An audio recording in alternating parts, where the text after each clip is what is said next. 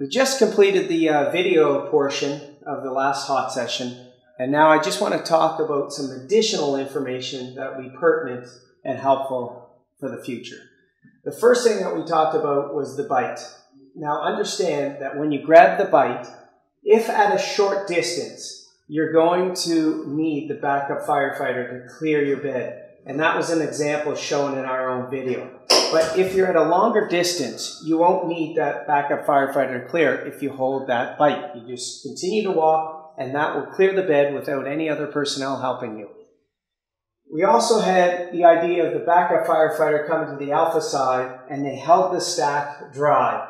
It's really key on this for when the captain is doing their 360, and if you don't know what's going on, it's best to hold that to make sure you'll listen and understand the orders of the captain. So as soon as they respond to dispatch, in this case was had a fire on the Charlie Delta Quadrant, well then right there by listening to your radio, you know immediately that you're just going to move that hose. And in our case, we moved it around on the Bravo side, and we used a coil conversion where we dropped it.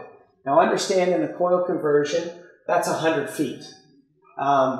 So you want to stay within 6 feet of a door wherever you do any of your drops. It's a nice clear, and we also chose a spot on this side of the landing.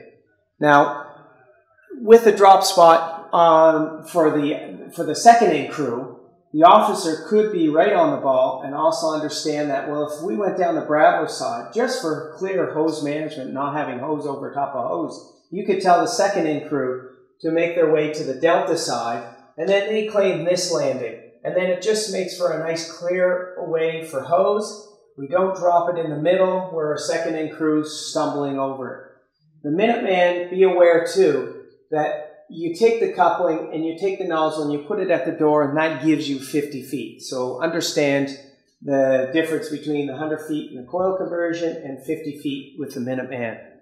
So good practice from officers as well is to tell dispatch just before you make entry that you're going to make entry. This allows for everyone to understand that the radios are working, because you wouldn't want to get inside and then all of a sudden try to use your communications and find out, well, it's not working. So it's just a good practice to make that, then everybody knows that we're working well, and then we make entry. Now, door control. We also talked about this. It's really important to make sure, and it's the responsibility of the backup firefighter to deal with door control. I talked in the video with having it a foot, no wider than a foot. But remember, the reason we do door control is if we have that door wide open, that's what's feeding and fueling that fire. So we want to minimize that airflow coming in to feed the fire. So that's where we stand with flow path. When the second in crew comes in, their first responsibility is to establish water supply. Once they've established that, then they're going to grab the second line off the first engine. And that's essentially the backup line. And so they've taken this line and they've walked around the Delta side. But if the engineer is available out of the second engine, or maybe it's the third, either way, they have a responsibility or could come around back and know that if there's a backup firefighter on here, we would want to bump them. So it's only natural that an engineer, because usually they're handy, having their SCBA on, can bump that backup firefighter to get in there to help their crew, help manage that hose, and move swiftly to ultimately get to the goal of knocking the fire down. Now, we also showed you charge lines of a 10-foot loop and how to roll it and use it that way. I also said it's a great way to use 2.5 charge line to move hose as well. The key is on that is to make sure that when we enter, if you use a coil to come in, that's fine. But what we're saying is just bring 10 feet in the interior so you have access to that and availability before you get too deep in it looking for 10 extra feet. So the other thing that we also wanted you to think about is the bump. We brought this terminology in only to acknowledge that it's moving personnel on the line. So when a backup firefighter, when a captain tells a backup firefighter to bump, they're just moving forward on the line.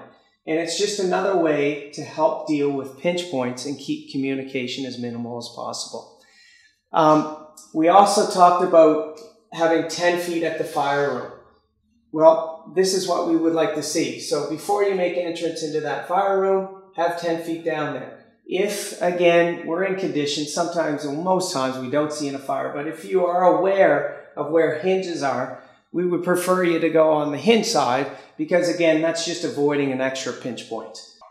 So when you have fire control, and understanding that fire control is you've knocked the fire down. And the only way that you're going to know if you're another crew, if they have knocked that fire down, is i.e. listening on your radio or when you actually see them hydraulic ventilate.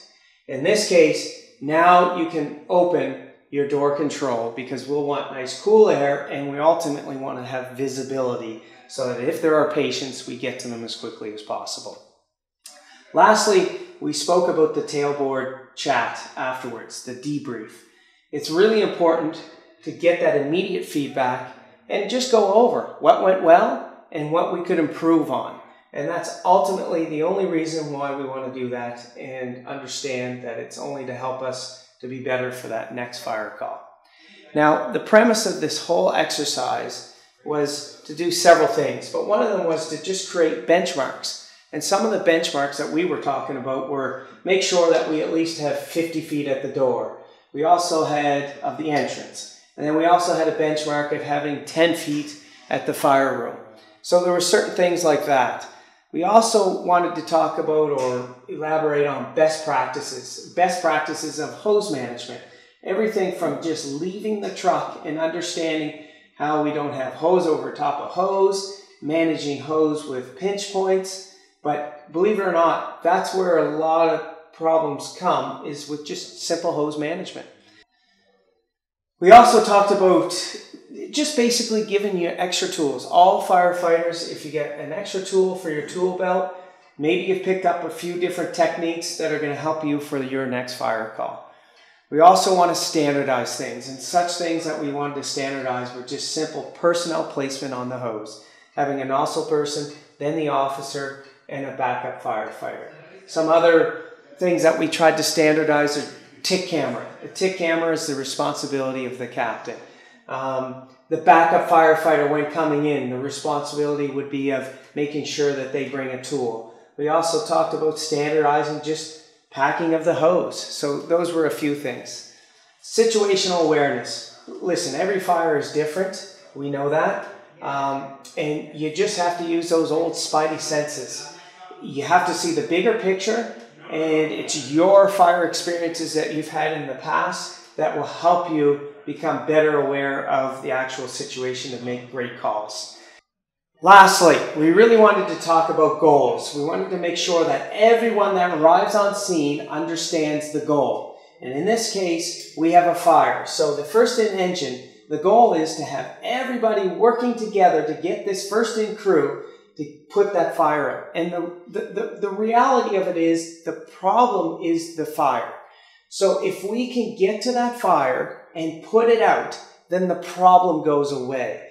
And so for us, that's the priority.